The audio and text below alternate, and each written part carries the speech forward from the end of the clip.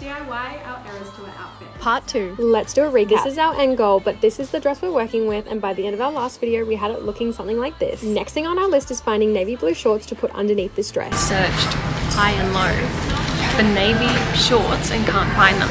I can only find these and the cheapest chips from Big W, and I'm thinking I'm just gonna cut them myself. So that's exactly what we did. Using a pair of bike pants I already owned that I love for inspo of length, we just went for it, and I thought, why not? So I cut these off, leaving some room to do a little hem, and that's what we did. Not gonna lie, trying these on, I kind of popped off. Like, now I own a brand new pair of navy pants, right? Moving on to the next step, which really brings this outfit together. It's these silver stars that I got from Amazon. They're actually iron-on patches, but I prefer to glue them on, and I kind of free-handed this, just putting them where I think they needed to be, and also bedazzling this entire top region of my dress. Time consuming, but so worth it. There's only one more thing left to do for this outfit, and then we are done, and I'll show you the reveal.